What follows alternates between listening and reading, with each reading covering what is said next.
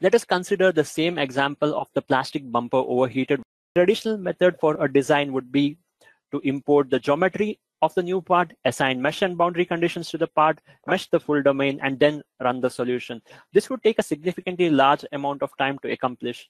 What if I told you we can cut down this time by 50% compared to the traditional method? And this is what I'm going to show you now.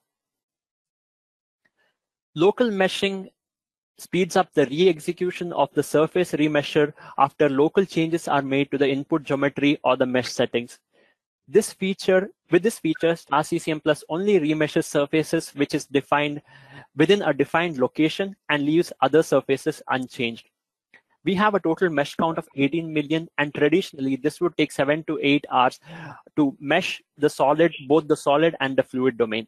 We can cut down this time significantly to 2 hours by using the feature of local wrap and remesh in STAR-CCM Plus.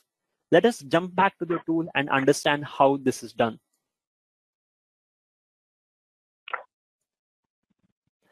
Let's go ahead and open a separate SIM file with the same geometry. We can go and open the solid scene of the exhaust lines and the engine which is present. Let me go ahead and hide the transparency of the vehicle geometry for us to easily work on the other parts. Now our goal is to go ahead, our first goal is to go ahead and replace the heat shield, because the heat shields were not a proper design and they were burning the bumpers. So what I'm going to do is I'm going to show you both the muffler heat shields over here. Let's look at it in the top view. You can see that it's not covering the tailpipe fully. So I'm going to double click on this particular part and it's going to take me to that particular part in the tree. So this is the left muffler heat shield, which I'm going to highlight. And the other side, it has the right muffler heat shield. So we'll go ahead, right click and replace both these parts. So the first thing is go ahead on the left muffler heat shield. We're going to right click on the replace part. And here, one thing which I want to stress is that it's important that you maintain the existing part name both on the part level and the leaf level has to be same. The name has to be the same with the new CAD that you're importing, because the next when we select the left muffler heat shield, you get two options: either match by surface ID or by name. So we're going to use the name and click on OK. And when this happens, you can automatically see on the scene that the heat shield has been updated. Similarly, we'll perform the same task for the right heat shield. Replace part, select the right heat shield, match surfaces by name, and the scene is updated. So now our job of importing the heat shields has been done. So now the question comes, do we have to redefine the mesh settings or the boundary conditions or any other properties or the material properties of this component? My answer is no. So you can see that we had tagged the part previously. So these tags are maintained still. You can see that the solid is continuum, material is aluminum, and mesh refinement, since it's a thin component, is fine. And these are maintained. So you don't have to go ahead and assign any of these over and over again. Because we replaced that particular part, it's maintained for both the right and the left muffler heat shield. So the tags are retained. So let's get back to the operations and execute the first operation. We need to remember that in STAR-CCM Plus, the operations, it goes in a chronological manner. So it starts from the top and then comes one by one.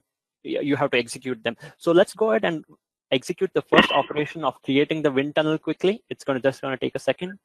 That's done. So the next job, our next interest would be to create what we call. So we have to specify the extent to which we want to have the local wrap or the local mesh in. So we are going to create a domain around the left and the right muffler heat shield, and that's what we are going to do. For that, we are going to go ahead and create what we call an offset. So we are going to select the heat shields, and we want to basically inflate the heat shield and create a region around it. In the exhaust system, we have both the right and the left muffler heat shield. And also we need to define the extent to which you want to inflate this particular heat shield. That's going to be 0.1 meter.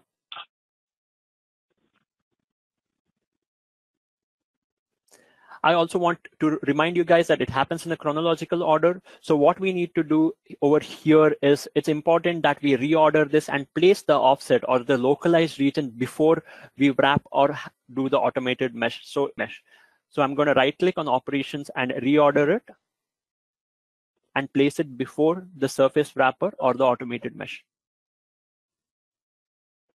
And I'm going to right click, execute. So the offset body is now being created. So let's have a look at it in the part tree. There is a part which has been created when we executed this particular operation. Let me highlight it. So this is the domain in which the local remesh or the wrap is going to happen. So now we have defined the local zone within which we want to create the offset. The next step is let's go ahead and see the wrapped representation. So let me change the representation to wrap, and you can see that in the wrapped representation, it's still the old heat shield because we have not yet wrapped the geometry with the new heat shield. So that's what we are going to do today.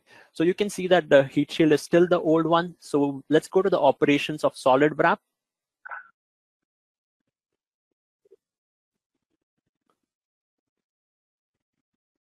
Simulation, solid surface wrapper. And over here, we have to tick what we call the perform local surface wrapping. And this will enable the local wrapping. And after that, the second step is to go create a local extent within which we want the wrap to occur. So we'll right click over here, new volume extent. And this is the extent within which the wrap will occur. And that is defined by the offset body, which we just created. So in parts, we will select the offset domain.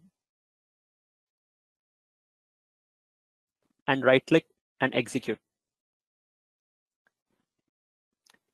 So we need to remember over here that the wrapper happens, the local surface wrapping happens in serial, and we can execute this particular operation. So what is happening right now on the screen, as you can see, 23 out of 86. So what the software is doing is it is looking for each part and checking if that particular part is present in the local domain that we have defined. If yes, if it is present in the local domain, then and only then it will wrap the particular part.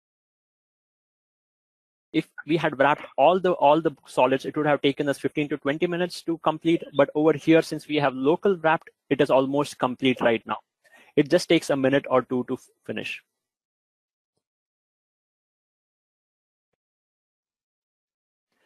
So the surface wrap is almost completed. Yeah, it's finished. Now you can see suddenly the scene got updated and the surface wrapper, because we had the representation as surface wrap, the scene got updated automatically with the wrapped representation with the updated heat shield. So the next step is to do the similar exercise for the automated mesh. I'm going to go ahead and tick perform local surface meshing, create a volume extent, and in the volume extent define, it's the same task that we performed for the local wrap. It's the same task. We specify offset, click OK, and execute.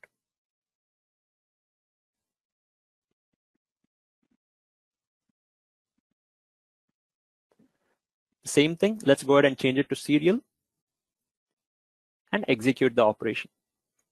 So this is going to take a little time, and once it's completed, it's going to take 15 to 20 minutes to complete. I have a file which is already wrapped. So let's have a look at it. So let's go to the representation of surface mesh. The mesh is completed for the solid. So let's have a look at the surface mesh. So you can see once it's updated, once the scene is updated, you can see that in STAR-CCM plus the surface mesh is tetrahedral, whereas if we specify the volume mesh to be polyhedral, the surface, it's going to form the surface that it is going to join the tetrahedral elements to create polyhedral elements. So I will go ahead and change the representation to volume mesh itself. So let's have a look at it. It is going to be polyhedral elements, and because it's a thin component over here, the heat shield is a thin component, we have modeled it as a thin mesher. So you can, once it's updated, you can see that it creates a really good mesh. So you can see polyhedral elements over here, but they are stacked up in layers. So you can go ahead and increase the number of layers or change it if you wish to. Similarly, we can perform the wrap and volume mesh for the fluid domain as well. We created the localized wrap and the remesh for the solid domain. But similarly, it can be done for the fluid domain, for the entire fluid domain. Typically, to wrap and mesh the fluid domain, it takes 7 hours. But with localized remeshing, just like I showed you, it takes 1 hour to complete, and I have tried it on my own. And that is a huge reduction in time when you're performing design iterations.